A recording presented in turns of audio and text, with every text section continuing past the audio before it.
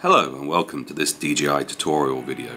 This video will show you how to link the Mavic Pro Platinum remote controller. When the remote controller is powered on and the aircraft status indicator blinks yellow quickly, it indicates the aircraft is not connected to the remote controller and linking is required. Before linking, toggle the control mode switch to RC mode. There are two ways to link the remote controller. Firstly, linking the remote controller with DJI Go 4.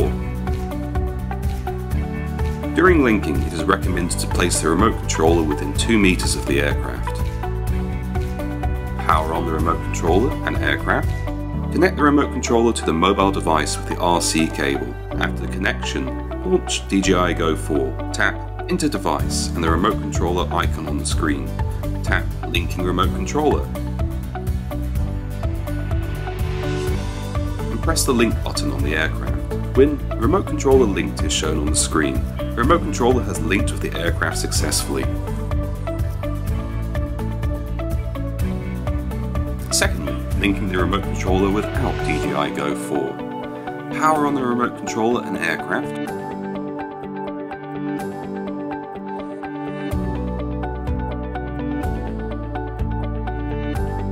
Press the C1 button, C2 button and record button at the same time.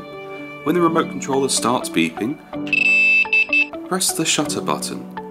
Do not release the C1, C2 button and record button. When the linking starts, the remote controller will start beeping. Binding will be shown on the remote controller screen. Press the link button on the aircraft. When connecting is shown on the remote controller screen, the aircraft status indicator will stop blinking yellow quickly once the remote controller has successfully linked to the aircraft.